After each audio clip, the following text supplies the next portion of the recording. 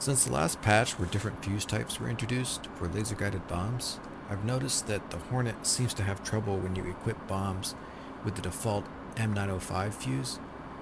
Now this is the default. If you don't pick anything else, that's what it'll come up with when you rearm. Also, it's the default in the mission editor. It just doesn't seem to work even if you hot start the aircraft, or if you start it in the air, it doesn't seem to matter. Even if you cold start it and do everything right, it seems to not work. Now there used to be a menu option where you could select the mechanical fuse in the Hornet. I don't see that anymore when I equip this bomb. I'll demonstrate what I'm seeing. I'll drop 4 bombs on this target. The outboard bombs are equipped with the default M905 fuse, and the inboard are equipped with the FMU 139 fuse.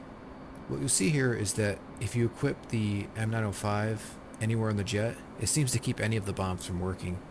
This seems to be the case whether you drop them separately or, as I'm about to do here, if you drop them in concert with other bombs that are equipped with a different fuse type.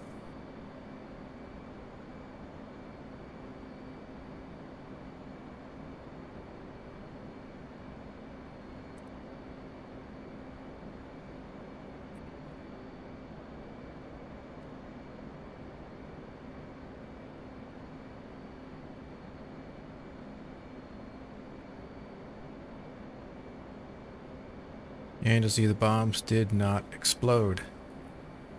So the fix I've discovered seems to be to just not use the M905 fuse, and everything seems to be okay.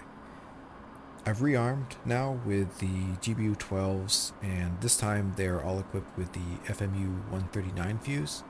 Let's see if we have better luck attacking this target.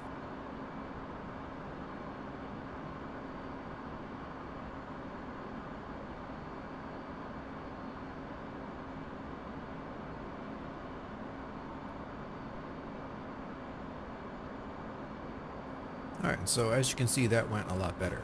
So in order to equip the correct fuse, when you're rearming, you have to hit the little triangle next to the bomb and select FMU 139. This will not be the default, so when you're rearming, you have to do this each time. So go into each bomb and select that fuse type, and that should fix the problem, or at least it did for me. Now, I don't know if I'm ignorant about something. There's something I'm supposed to be doing with the M905s that would make them work. I don't see anything new in the manual, and I haven't seen anything in my circles and forums that I visit. But if anybody knows anything, let me know in the comments.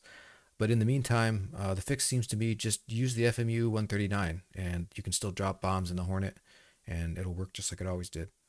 Alright, that's it for me. Thanks for watching, and hope to see you up there. About here, and I'm gonna just trim it to level out and turn on autopilot.